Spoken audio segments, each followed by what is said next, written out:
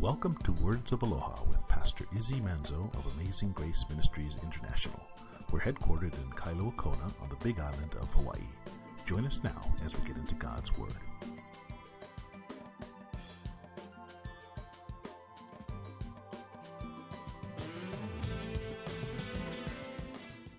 Have any of you run into people who mocked you for your Christianity? You stupid Christian, you really believe that? Listen, the gospel is so simple. We'll go into this next week because Paul is going to have to defend the gospel. It's simplicity. I mean, it gets mocked. It does get mocked. But the preaching of the cross is something that Jesus, everyone, they know John 3:16, right? It's like the most quoted verse of the Bible. For God so loved the world, he did what? He gave his only begotten Son. Whosoever believes in him should not perish, but have what? Everlasting life, right? We know that. How many of you can tell me two verses before that? John 3:14. Come on. All right, look. You got Bibles in your lap. Look. See what it says. John 3:4. I mean, everyone knows John 3:16, but I'm going to show you the simplicity of the gospel as taught by Jesus himself. By the way, John 3:14 is the words of Christ.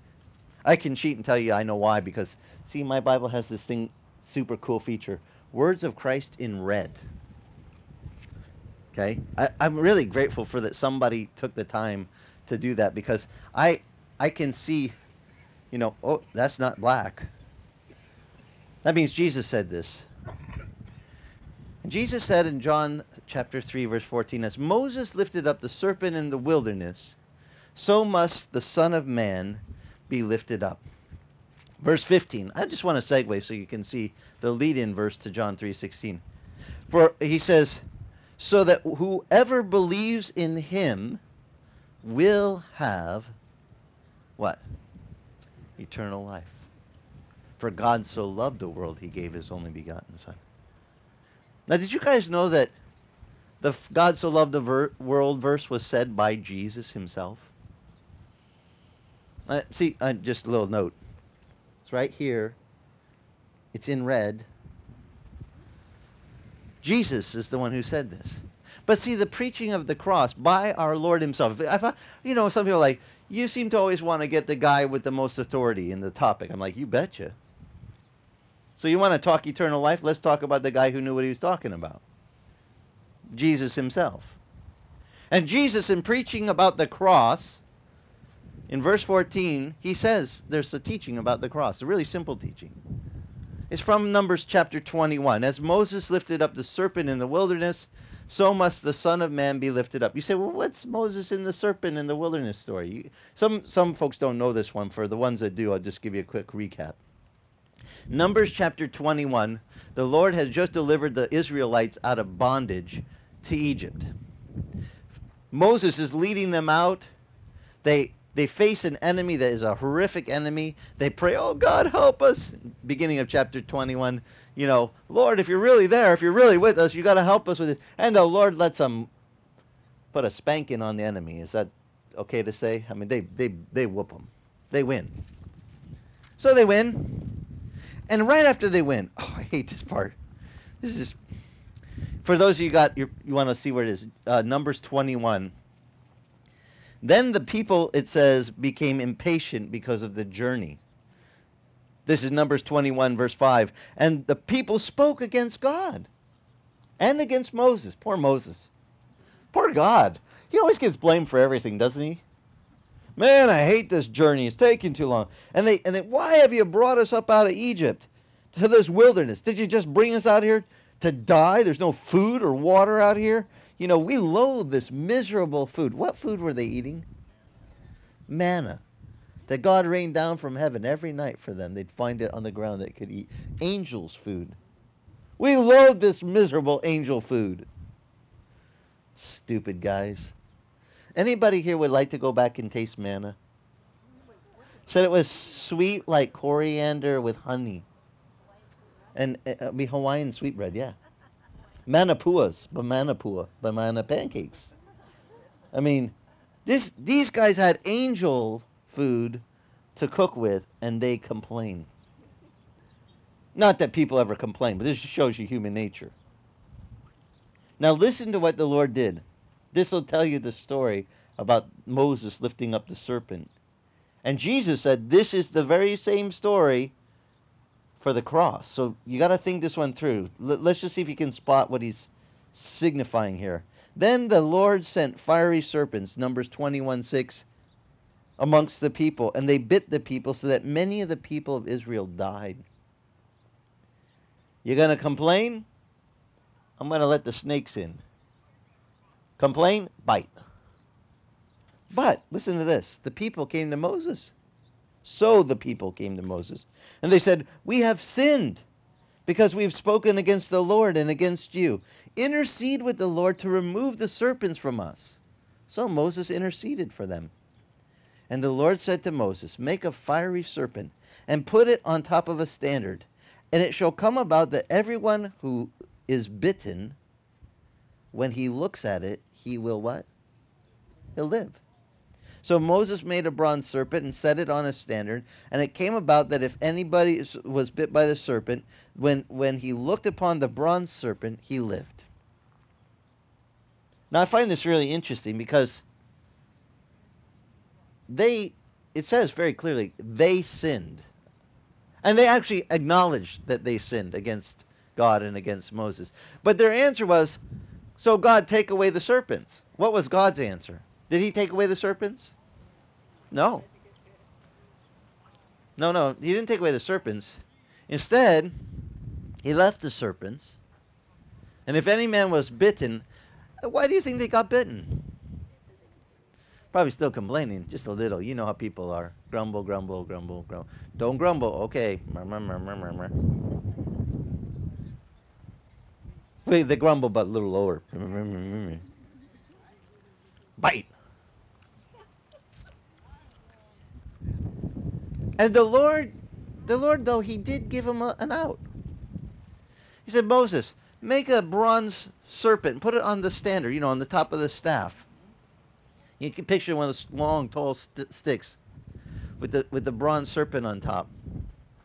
And if anyone got bit, all he had to do to get anti-venom from that poisonous snake, which I love this story because this is better than the other option where I grew up in Arizona when they did.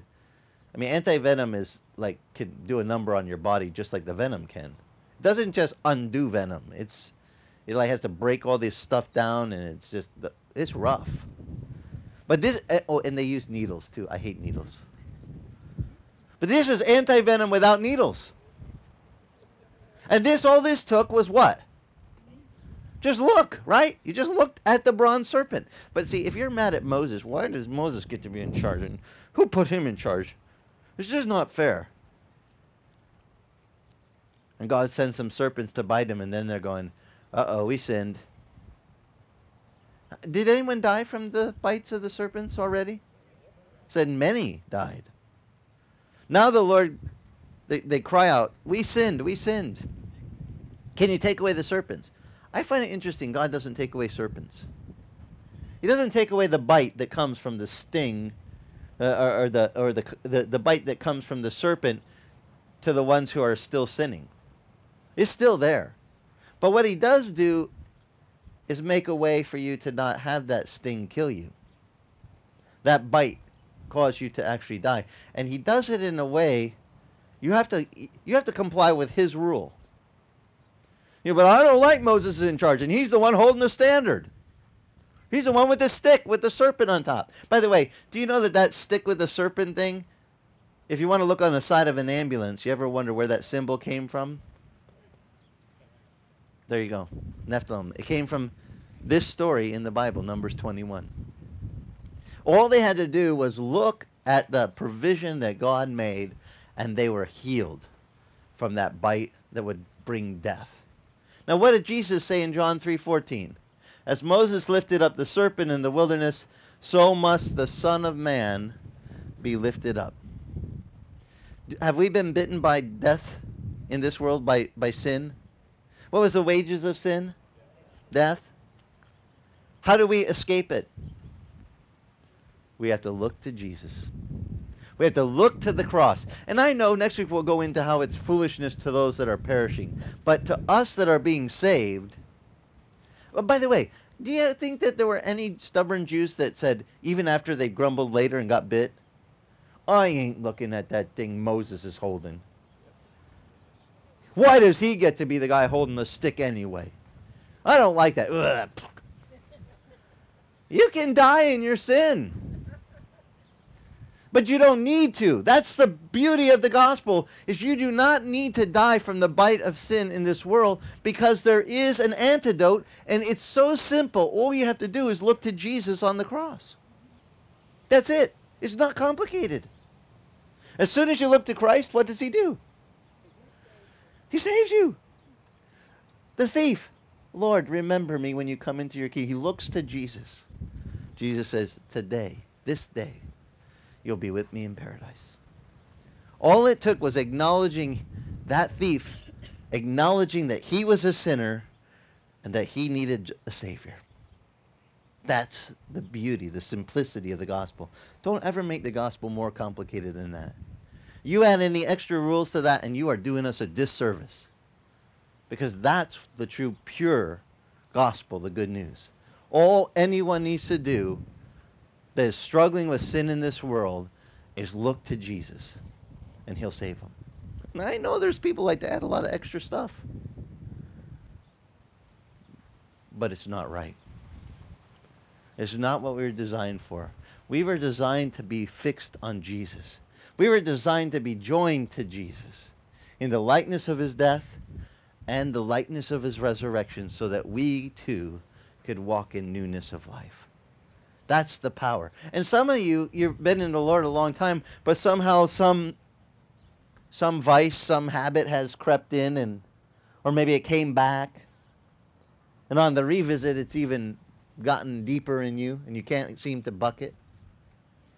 And I'm here to tell you, you need to, well, go back and read the rest of Romans 6, because he says, even so, consider with your mind that you are dead to sin, so that you can also consider now that you are alive in Christ Jesus.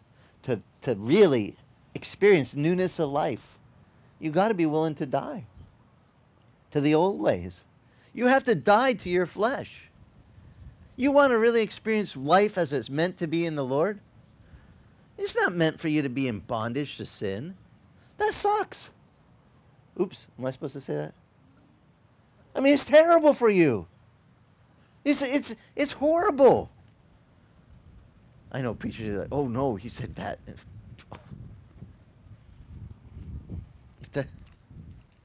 I want you to have newness of life. I want Dan to have newness of life today. So we're going to go to the water's edge and join our brother to Jesus today. And I'm inviting all of you to be witnesses of that. And as you see him being joined to Christ in these two things, I want to encourage you. If you haven't been joined to Jesus in the waters of baptism, I encourage you, I exhort you, what Paul would say, to do it. Consider it.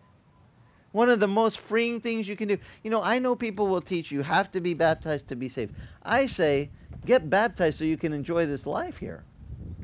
A life with freedom from bondage to old junk, and that joy that just to walk unencumbered, not held back by sin. It is so freeing. Anyone give an amen to that? The freedom that we get when we consider that we died with Christ and that we've risen with him. May you be able to walk in that resurrected new life this week. You guys been in, I can look around, I see so many faces I know are been in Christ for decades sitting here. But there are some that are new to it. And we got to live like this is real. We can't just keep doing the old stuff and then tell them, oh, you guys shouldn't do the old stuff. You shouldn't participate in the fleshly ways, you know. By the way, does the church at Corinth have any fleshly problems? And for those of you that have read the book before, any carnality that Paul has to address? Oh, yeah. And see, he's just started towards this part. We'll see where he goes with this. But I assure you, he wants them to be free too. Just like he wanted the church at Rome to be free. Just like I desire that all of you would be free from the fleshly things, because they just trip us up. We don't even realize it. It's like my uncle with his cigarette. The family's pleading, please, you've got to stop. Even just stop, just don't smoke in the bed. They couldn't even convince him to stop, maybe you're getting ready, brushing your teeth for bed. He never went to bed with clean teeth, because the last thing was always a cigarette in his mouth. But they could not persuade. Just stop even before you go to bed so you don't fall asleep and burn the house down. Nope, can't be done. But once he was dead, it was done. Some of you just need to die. I'm not talking physically. Oh no. The looks I just got. The guy said, Connie, I have some business cards with me. Our mortician. I have some business cards. That's not what I meant. You have to hear what I meant, not what I said. How's that, That's one of my, by the way, that's a tip for you married folks, that you learn this saying, okay? Because sometimes as spouses, we're always with each other and we're communicating. Sometimes we bumble it up. I always do, because English isn't my first language, so stuff is reversed in Italian from English. And, sometimes I say it backwards, and the kids are like, you talk funny, Dad. I'm like, do you know what I meant? And they're like, yeah, we know what you meant, but you said it wrong. Then hear what I meant and not what I said, okay? I want you to die to your flesh this week so you can live life anew in the Spirit. What you're really meant for is to walk in fellowship with our Maker, not in sin. Sin just mucks up our week. And we don't want that. We want you to have a great week this week. This could be the best week of your whole Christian experience, if you can let this sink in. The word Paul uses when he says consider means to use your mind. You have to think this one through. I've died to sin. Sin shows up. I call this assuming the position that my uncle was in the casket. Like this. I just, in my mind, I picture, I'm dead, rosary right here. You can try to get in my face. I'm dead. Dead to sin, but now, and do people ever poke at you when you're spiritually trying to maintain the dead to flesh? I'm dead, I'm dead, I'm dead. Poke, poke, poke, poke. I'm like, I'm trying, stop poking. I don't want to be back in life in the flesh. But once I consider I'm dead like this to sin, now I can do this. I'm alive to you, God. What do you want me to do? And my whole reactions changed radically from the days that before I was saved. If people poked at me before I was saved, I used to tell them, you don't want to fight with me. I'm not nice. I will hurt you. I like to break bones. I like this feel. I like how it snaps. I know how to do it. You grow up with an uncle who's the collector. You know how to do this. And I had damage, real damage. So when you're hurt and others come and try to poke at you, what's the natural response? Hurt them back. Do you know how long it took for Christ to work in me to do this? I'm dead to that now. But I'm alive to God. If God can do that with me, this is why, people ask, how did you get qualified for the job? Who made you the pastor? You saw what Paul always was his answer. Paul, an apostle called by the will of who? Of God, not man. Because I'm sure he got some razzing. How did you ever get in the club? Weren't you the guy killing Christians? Persecuting them, arresting them, throwing them in jail? How did you get in the club? God uses the foolish things of the world to confound the wise. That's why I got picked. Here I am. But the great part of the story is God's testimony, because he's faithful. And if he can work in me, then a lot of folks go, man, I have so much hope because he did it with you. I'm not even half as bad as you. I'm like, go God, man. That's right. That's right. So live it this week. Live the newness of life. Let's go take Dan to the water. Witness him being joined to Jesus. If anyone else wants to join him in the waters of baptism, you can have a turn too. But remember, we're not baptizing you into amazing grace. We're baptizing you into Christ. Okay? That's where the power is. It's joined to Jesus. Let's go over there, see him joined in the Lord. Oh, I forgot. Let's close in prayer. Lord, we just pray you would just make just a sweet visit, a power of your Spirit to come upon Dan. Anyone else that might be touched by these words, Lord, that wants to be baptized into you. Lord, that we ask that you would meet them in the waters of baptism, wherever they might seek you out, that they could be joined to your Son. And they, too, can experience this death and newness of life that we've been talking about. We pray it in your Son's precious name. In Christ's name we pray. And everyone that agreed said, Amen. Let's go on. Mahalo for joining us. If you'd like more information about us, go to our website, AmazingGraceKona.com, and click the link to follow us on Facebook. That's AmazingGraceKona.com. Mahalo, and God bless.